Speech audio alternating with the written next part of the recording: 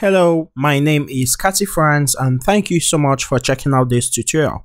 In this tutorial, I want to talk about how to handle JWTs effectively and securely on the client side. The most popular practice in the industry today is to save your JWT in a cookie or in your local storage. I've done this for a couple of years. and I've even taught it. I've done this for a couple of years and I have even taught others to do the same. But I didn't think it was a big deal until one of the applications I worked on was hacked. Now, this was an XSS attack. This is an attack in which a malicious person runs malicious code on the client's browser, directly attacking your application. Now, they could do this to get access to your local storage or to your cookies and extract the JWT from there. Now, using this token from your local storage or from the local storage of your customer's computer, they can pretend to be that customer. Now, this is really risky because the JWTs that would be used as sessions or as local storage tokens would be long-lived, and the attacker would have a really long time and a lot of access to your JWT. So the solution we want to talk about today is a solution that would, first of all, prevent us from saving our tokens in a place that is risky, which is local storage or cookies. And secondly, implementing another solution that makes sure even if an attacker manages to get hold of a token, the access using that token will expire almost immediately. That way, we are very, very secure and difficult to hack, and even in situations when we are hacked, the access of the attacker expires almost immediately. So let's get started. For this tutorial, the first thing we need is a backend. So I have a setup project and I would share the link with you in the description, and it has an API and a client folder. The API folder has a basic server using Tensei JS, and you should definitely check out Tensei JS because in just 24 lines of code, I was able to get an auth server, a GraphQL server with a lot of mutations and queries that automatically set up authentication with JWTs, and an SQLite database to quickly test things. Now, secondly, I set up a client with create React app. In the index.js, I mount 3 routes with React router, sign in, register, and the dashboard. The dashboard is at the home. And now if we go to the dashboard, if the user is not logged in, so if there's no customer, then I redirect to the sign in page. And that's what happens right now if I visit the app in the browser. I'm redirected to the sign in page. Now the register page has 3 inputs: name, email, password, and we have an onSubmit here that extracts the values from the form, and we would be implementing this functionality. So what's the first step for implementing JWT? The first step is when a user creates a new account, we want to communicate with our backend, create a new account for this user, and then the backend would respond with a JWT, which we would use to automatically log in the customer. So I have a snippet that already does this, so I'll paste it in here. And basically what this does is calls client, which is our API client, and makes a request, and it's the register request, and passes the payload, which is name, email, password, and then it gets the response. The response contains a token and a customer. Now when we get the token, we are going to set the client header authorization to be bearer and that token. Now this token is the JWT that the backend responds with, and the customer is the details of the newly registered customer, and we set that in memory. Notice we are not saving the token to local storage. Notice we are also not persisting it to cookies. We are just saving it in memory. Now in memory means that our application is almost immune to cross-site scripting attacks because there is no way for the attacker to reach out to our application in memory and get the token, and that's really secure. Now it would definitely lead to a lot of questions which we are going to answer in a little bit. So let's go ahead and try to register a user and see what happens. Now I would register a new user, John Doe, john@doe.com, and password. Now we'll check out the network and we expect to see a request go out to the server, the token set to the header, the customer set and the user redirected to the home dashboard. So let's create an account. And we are redirected to the dashboard that shows us John Doe and the email of the logged in user. Now let me go to the dashboard, and as you can see here, it gets the customer and displays the name and the email. And that's good. But let's look at the request from the server for a little bit. The first thing we notice is that there is a set cookie in the headers. So it makes a post request, and if you're not used to GraphQL, don't worry about it. It's basically making a post request to an endpoint called register customer. Now when the server returns the response, and this is the response with the customer and the token, it also does something. It sets a cookie, and this cookie is refresh token. That's it there. And now it also sets some very important properties on this cookie. First, it expires in about a week's time. That's by default. We can customize this. And then it also has the HTTP only flag. And that tells the browser that this cookie should not be accessible via JavaScript. So if you do document.cookie, you can see all the other cookies that are on my browser for this particular domain, but you wouldn't see the HTTP only cookie that was just set by our server. So that's really important. You need to have the server set a HTTP only cookie with the refresh token on your browser. And it can expire in 2 years, 3 years. It doesn't really matter because we've made sure that number one, on the server, this refresh cookie only gives access to this account. And secondly, it does not give access to the rest of the account capabilities. It can only be used to request for an access token. Okay, so your server needs to do this. Now, Tensei does this really well by default, so it automatically sets the cookie for us in the browser. Now, we'll talk about what this means and how we'll use it. But now we have a logged in user and we have a cookie set on the browser. But this cookie cannot be accessed via JavaScript, only via HTTP, which means when we are making a post request to the server or a GET request, the browser would automatically attach this cookie for the HTTP request, but it would never be accessible by client-side JavaScript. So now let's refresh the page, and there we have our first problem. The user is logged out, and that's because the session is not persistent. We didn't save it into local storage. We didn't save into any cookies except the refresh token, which is not accessible via JavaScript, which means we also cannot access the refresh token. So how do we fix this? Now we are going to go to the store and think of this as maybe a Redux store, or if you're coming from Vuex, it's going to be a Vuex store where we store our customer credentials. Now this is where we have the customer, and this is where we should probably be getting the customer from local storage and setting into state or into context so that the whole application can have access. But that's not what we are going to do.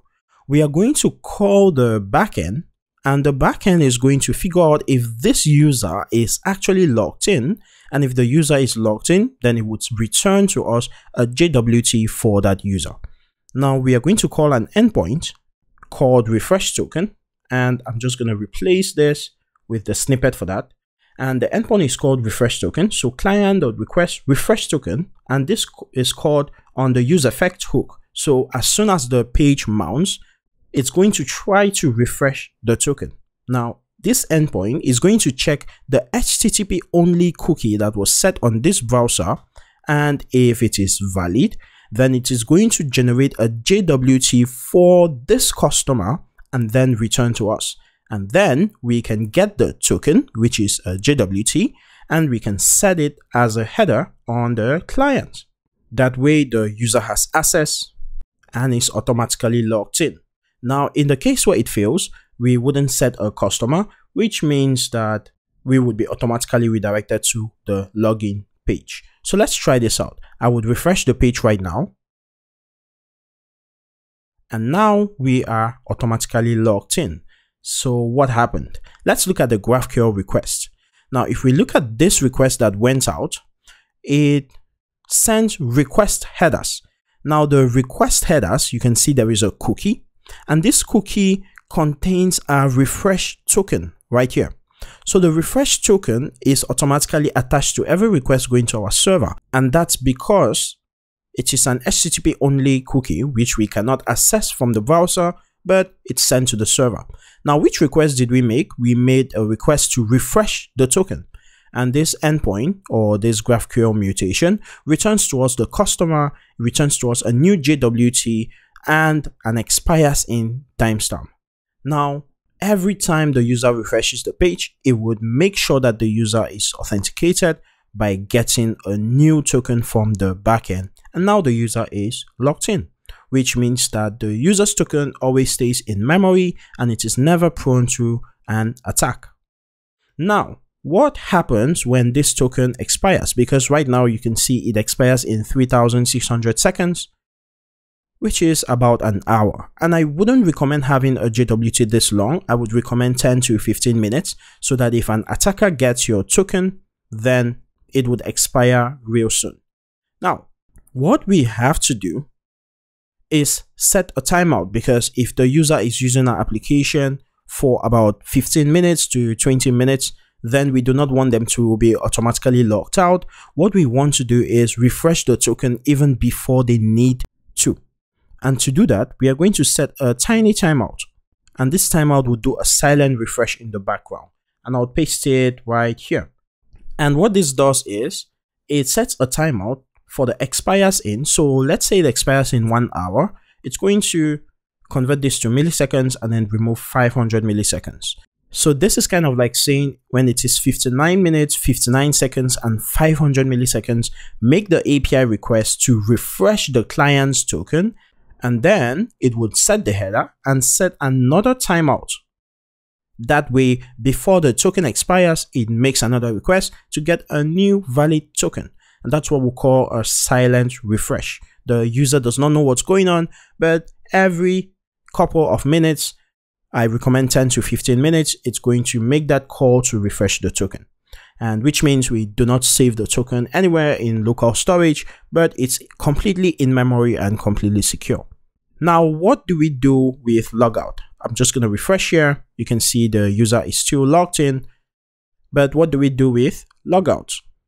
Now, I'm a magician, so I automatically made a logout button appear here, which we are going to use. So when the user clicks on this logout button at the moment, nothing happens. But what we need to do is clear the user's session. Now, the session is persisted using a HTTP only refresh token. And we can't access that token from the client side, which means we can't clear it. So we need to call the backend to clear the refresh token, and then we clear the in-memory token on the front end. To do this, I'll visit the dashboard and I would paste in the logout snippet. This calls remove refresh token endpoint and then pushes the user to the sign-in screen and sets the customer to null, which clears the session. So let's go ahead and try to click on the logout button to see what it does. We click on logout and now we are redirected to the sign-in screen, but let's have a look at the GraphQL request. First thing we notice is that the GraphQL request headers contains the cookie, which is the refresh token on this browser. Remember, it's HTTP only, so it's sent to the server, and the server does something interesting. In the response headers for the servers, it sets a cookie to nothing. Notice it's empty, sets the max age of that cookie to 0, and the expiry is immediate because the max age is 0. So the server, since it can send HTTP only cookies to the browser, expires that refresh token, which means right now if the user visits the dashboard, refreshes the page, the user is redirected to the sign-in screen because our silent refresh or our refresh token endpoint now returns invalid refresh token, and that's really good. Now, this is much more secure and improves a lot of security vulnerabilities there are with storing the token in local storage or in cookies. All right. So I think the only pending thing is the login functionality. So I'm just going to copy the snippet, visit the login page and paste it right here. And if we log in with john.1@do.com, we are redirected to the dashboard page, which means the user can successfully log in. And just like the register, the login sets the authorization header to bearer token, which is the JWT sent from the backend. And if we check in the GraphQL request, the login customer also sets a refresh token cookie, which is HTTP only on the browser. It also sets the customer in the code and pushes the user to the dashboard. Okay, so that's been it. But there are two important settings that we have to keep in mind before this can actually work. Now, this example is a little bit trickier because the client side and the server side are running on different domains. So if your client side is running on a different domain and your server side is running on an API domain, for example, then there are some configurations that you need to know. The first thing is the client needs to include credentials permitting the client, which is the HTTP client, permitting the browser to send the cookie from one domain to a completely different domain. So if you do not specify credentials include to your HTTP client, it could be GraphQL client, it could be Axios or Fetch, whatever you're using, then it wouldn't send that cookie and your server wouldn't be aware of it. Secondly, on your backend server, you need to allow the backend server receive requests from the other domain that's configuring course. And most importantly, you also have to say credentials true. And this would instruct the backend to accept credentials from a different domain and also accept requests from a different domain. Now, in case you're wondering how all of this is happening with Tensei, Tensei is using Apollo GraphQL behind the scenes, and it's going to pass all the middleware options directly to the Apollo server for you. Now, I really encourage you to check out Tensei. I think it's a really amazing way to build applications, super fast, super lightweight, super easy to write. You can see in 24 lines of JavaScript, which could actually be reduced to 10 lines, we were able to get a full-blown GraphQL API with authentication, refresh tokens, access tokens, and we can even have more. For example, if I call verify emails here, then we automatically have email verification set up for our authentication. I can even call two-factor auth, and this automatically sets up two-factor authentication for all of our registered customers. Then I can also call roles and permissions, and we would have a full-blown roles and permissions system to authorize our operations. There's so much that Tensei has to offer, and just by providing these tiny configurations, we can have full-blown backend applications in absolutely no time. So please check it out. Also, share this video to as many people as you can. I really want people to start building more and more secure apps really easily. Please follow me on Twitter, like my YouTube channel, subscribe, and also subscribe to my email list so that you can always be updated whenever I release fresh content like this one. Thank you so much for your time. Thank you so much for listening to me blab all this while. I hope you learned a thing or two, and I hope you're going to start following the best practices for implementing JWT authentication. Thank you. My name's been Cathy Franz. See you in the next one.